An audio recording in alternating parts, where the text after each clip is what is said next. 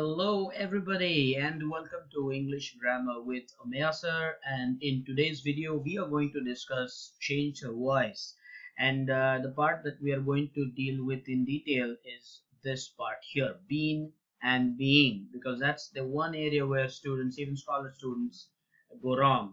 And the point is not about making the choice between been and being, it's about when to use been. When is it that you have to understand that it's been to be used or it's being to be used. So let's get started immediately. I would want you to have a pen and paper for the necessary notes. If you want, you can pause the video and then you can resume. All right, assuming you are ready, let's start with an example. Okay, we're going to deal with been first and then move to being.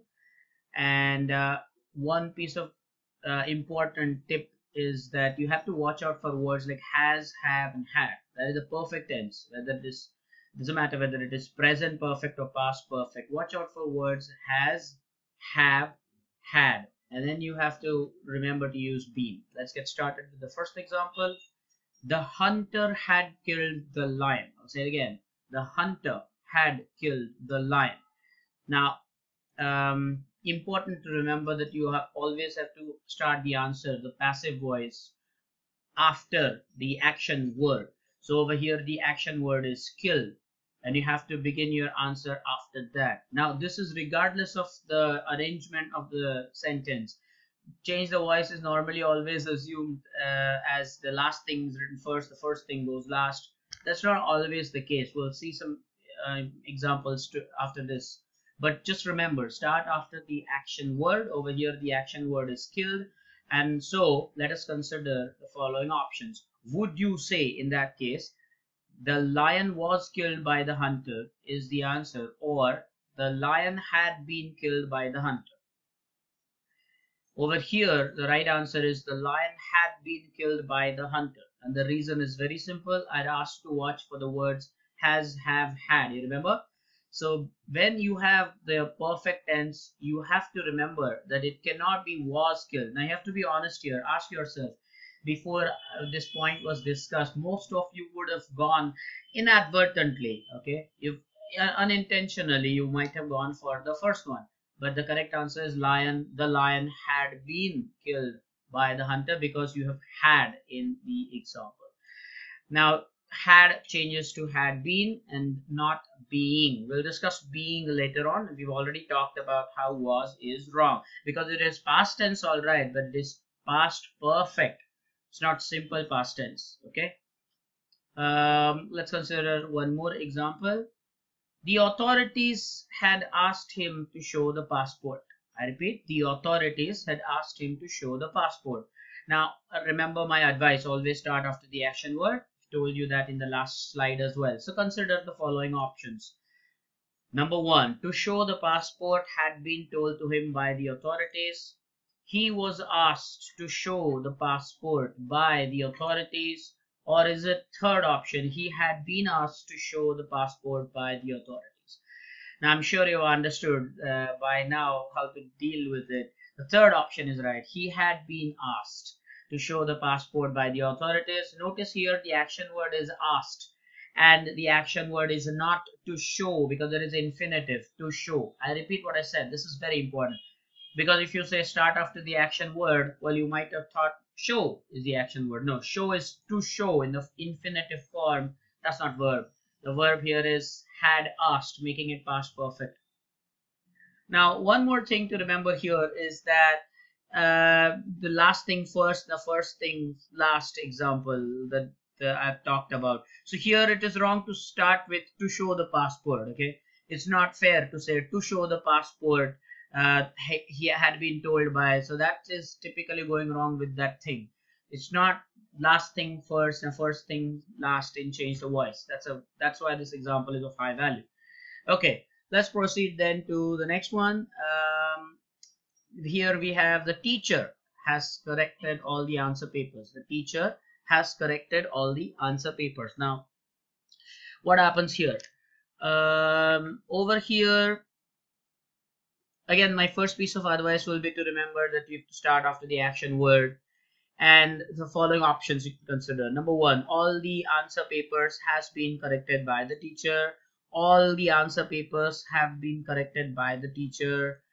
The second option is right. All the answer papers have been corrected by the teacher. The reason why this is right is you might be wondering, hey, we had has in the question, right? Yes, we had has in the question because it was singular, the teacher. And now in the answer, we have all the answer papers. So when we talk of all the answer papers, we're talking about a plural here. All the answer papers. Now you cannot say all the answer papers has. All the answer papers have. Okay. So again, the point to note here is that we use has for singular and we use have for plural. The exception is I. Now I is singular, isn't it? Me. But then it's always I have and not I has. That's one exception to remember. But otherwise, has is used for singular and have is used for plural. In the past tense is had, regardless of singular plural. Now, next one. I think we'll now proceed to being. So consider the following example. He is driving a brand new car on the highway. He is driving a brand new car on the highway. Now, over here, again, my piece of advice is to begin with that we have to start after the action word, which over here is driving. Is driving. So it's present continuous. Now, here to note that when you have ing in the question, then you go for ing here as well. So ing becomes being. So far in the past perfect, present perfect, we have been using been, if you remember. Now you have ing here, driving. Then you go for being. You start after the action word, which is driving. So consider the following. Option 1, on the highway, a brand new car is being driven by him. The second option, a brand new car is being driven on the highway by him. So the second option is perfect. A brand new car, you start after driving, right? A brand new car is being driven on the highway by him. Remember to put that by part at the end. The doer is put at the end. That is always theoretically perfect. Okay. One more point to notice. Yes, we use being here, but that being is always used with a past participle. In this case, drive, drove, and driven is a past participle. So I've used driven here, as you can see. Point to note again before we move to the next slide. Being is used when you have ing in the question and you use past participle with it, which in this case was driven. Let's consider the next example. She is giving out the entry forms to the children. She is giving out the entry forms to the children. Now mind you, children is already plural. It is heavenly wrong to say children's. Okay, children's, public's, people's. You don't say those things. Children is already plural of child. Child being singular, children, many children. She is giving out the entry forms to the children. Always my first piece of advice, start after the action word. Over here, action is to give out the form. So giving out is the action over here. So consider the following options. To the children, the entry forms are being given by her. The entry forms is being given out to the children by her. The entry forms are being given out by her to the children. Or is it number 4? The entry forms are being given out to the children by her. There are 4 options to consider. Well, the 4th option is right here. The reason is, I've told you to put the by part at the end. With the 3rd one, that is exactly the problem here. By her to the children. You must put the doer. She was doing it, right? So that by her part should be put at the end. What is wrong with the 2nd one? The entry forms is, no. The entry forms, you're talking about plural. So the entry forms are. You cannot say entry forms is. It's not one form. Forms. So that's the problem. And the first one is typical example of how it is not last thing first, first things last, and change the voice. Because to the children was the ending. So that doesn't become necessarily the start of the answer for change the voice. Point to be noted. I'm sure that you perfectly understood by now. We have to begin after the action word. Alright. Are is used with plural and is used with a singular. In this case, that's exactly what was the problem with the 2nd one. The entry forms is. Now let us recap what we studied in this video before we conclude. First one, always start after the action word. Notice it correctly. Use been in case of has, have or had. That is the perfect tenses. Going back to number 1, in one of those examples, beautiful examples, we saw that with the infinitive, to show, that is not the action. Okay, that's not considered as action. Okay, number 3, we have to use has for singular, and we must remember to use have for plural. The exception is I is single, but you say I have, you don't say I has. Never do you say I has, it's always I have. Fourth point, had always changes to had been. Singular plural doesn't affect had.